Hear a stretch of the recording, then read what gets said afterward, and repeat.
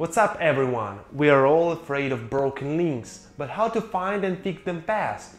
What kind of redirect should you use for an old HTTP version of your website? How to find and gather all the pages that responded with 400 and 500 status codes in one report? Let me answer all these questions in this video. The easiest task ever is to check status code. Next step is to learn their classes and each code in particular. All in all, there are only 5 classes of codes, and honestly you need to remember only several of them without Google's help. Every time you click on a link or enter a URL into the address bar, you send a request to a server. It makes some black box magic to create an answer for you, where the first part isn't exactly an HTTP status code. First 3 digits and a phrase give a user, browser, crawler or search engine an understanding of server's reaction on a query to a specified URL. For example, 200 OK status code give us a clear understanding. Everything is OK, you're at the right place. As I mentioned before, all codes are divided into 5 classes and differ by the first digit. First 100 codes are informational. They are necessary for client and server during data transfer and analysis. Most of all, they are service codes, that's why they are rare for our eyes. Second 100 codes tell us about the successful query processing. 3 at the beginning means a redirect from one URL to another. By the way, SEO newbies are mostly confused by the usage of redirects. That's why we will get back to this later in this video. 400 status codes tell us about the client-side error.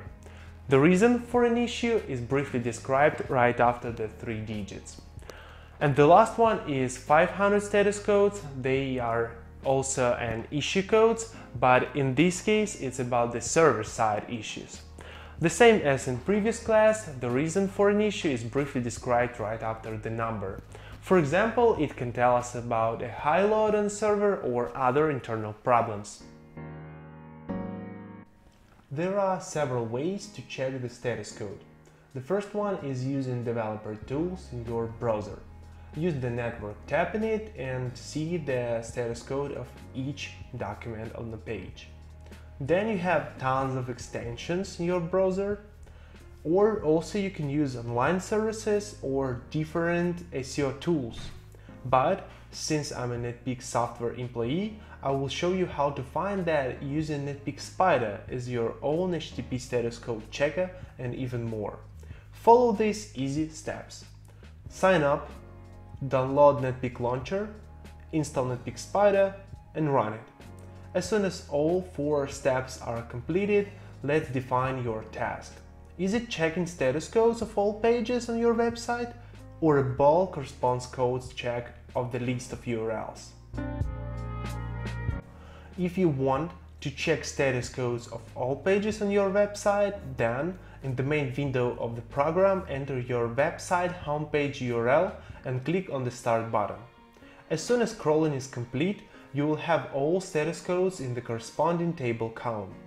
Pages with the 400 and 500 HTTP status codes will be gathered into the special issue reports. When you click on any issue in a sidebar, program forms the report only for pages with the current error. After that, you are able to see all pages that refer to these 400 and 500 pages. Replace these links with the working ones and to get rid of such nightmare as broken links on your website. To do so, call for context menu using right button click and choose incoming links. By the way, at the same time you can recrawl URLs or open URLs in external services. For example, it could be Serpstat, Ahrefs or Google PageSpeed, but also you can try other reports in the context menu. If you have a task to make a bulk status code check of different websites, advertisements or just some specific pages, you can upload them to the program in 3 ways. First one is paste from clipboard. Second one is uploading from different documents of XXX, CSV, TXT or XML formats, or also you can download them from a sitemap. After that, click on Start and the tool will scan only this list of URLs. By the way, here is one more feature. If you need only status codes and nothing more, tick off all other parameters in the sidebar, but if you need more comprehensive report, choose necessary parameters and run the crawl.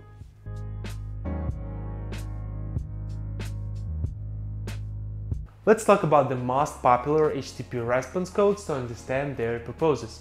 And of course we'll start from 200 OK, which tells you about the successfully completed request.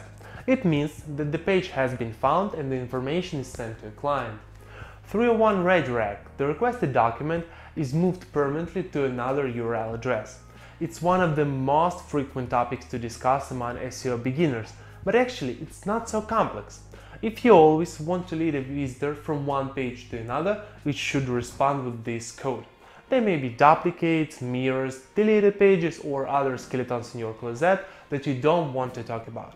After crawling such pages, search engines eventually will merge them with target redirect URLs and pass the page weight. By the way, I advise you guys to keep your eye on your website and systematically crawl it. Because if you find links that lead to pages that respond with 301 code, better replace these links with the target redirect URLs. Thus, you will help search robots not to waste their time. 302 found. This code tells you that the page has been found and is temporarily located in another place. Search engines usually do not delete them from the index as they may work again. Previously, this code was used in cases like website development or redesign, or when the goods are out of stock but page still gets traffic. So it's reasonable to lead the visitors to another places like catalogs or similar pages. But now we have HTTP 1.1 protocol and 303 and 307 codes as the replacement of 302 found. Now we're in the second column of my table, and we will start from the 303 code. The best case to use this code is when you want to lead the customer to a little bit different page, which may fulfill the search intent, but not completely.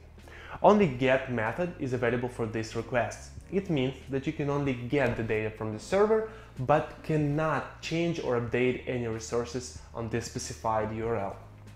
304 is one of my favorite codes. At the first sight, it may look like a redirect, but in reality, it may even give you more profit than 200 OK. We all know about the crawl budget. 304 status code is one of the ways how you can help search robots not to waste their time crawling the pages where you have made no changes. It's possible to configure this code together with if modified since HTTP header. I want to underline that the necessity of using this code for websites which consist of less than 10,000 pages is pretty small, but as soon as you work with quite big marketplaces, it's a must-have feature. 307 temporary redirect. I advise you guys to use this redirect in cases when you temporarily need to lead a visitor from one page to another, but still need an opportunity to use a post method in the request. It's a unique characteristic of 307 code which allows you to send the data. Let's move to the codes which are responsible for the errors. 401. This code tells you that user hasn't passed an authentication yet or his credentials are wrong. 403. Have you ever seen an access denied message in movies, like when hackers wanted to penetrate any system? It's pretty much the same. The server received the request but refused to complete it due to access limitations. For example, a user wanted to get the root folder, but it can be reached only by administrators. 404 not found. The requested address hasn't been found. It's a must-have code on your website for non-existent pages. Search engines can index a bunch of pages which do not exist in reality, causing a long-standing headache to get rid of them from SERP. By the way, everybody likes creative 404s, so do not forget to add cat memes there. Only 4 codes left in this video, and let's start from 410 gone. When somebody wants to reach an old deleted page, it's better to respond with 410 code. Of course, if you're sure that you will never have the similar one to redirect to. In this case, search robot may never come back again and mark this page as deleted one. Eventually, it will be gone from SERP. 429, too many requests. We see this code in our crawler every day. When server detects excessively high activity from one user per period of time, it responds with 429 code. If you want to continue crawling of this website, I advise you setting less simultaneous threads or making longer delay between your requests. Hey you! Respect your server. It's almost as busy as Google. Everybody asks about something.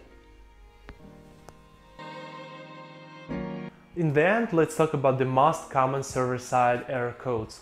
500. It may describe a lot of problems on your website. The reason of it, it's something unpredictable. It can't be easily detected, so it's not marked by any other exact code. 503. Service unavailable. It's like a vacation for your server. Usually you can see it during temporary maintenance or a high load. To sum up, let's briefly run through all the things I've told you today. First 3 digits and a short phrase in a service response are meant to provide a user, browser, crawler or search robot with an understanding of service reaction. All codes can be divided into 5 classes, which differ by the first digit. First 100 codes are informational. Second 100 codes tell you about the successfully completed requests. Third 100 codes are redirects.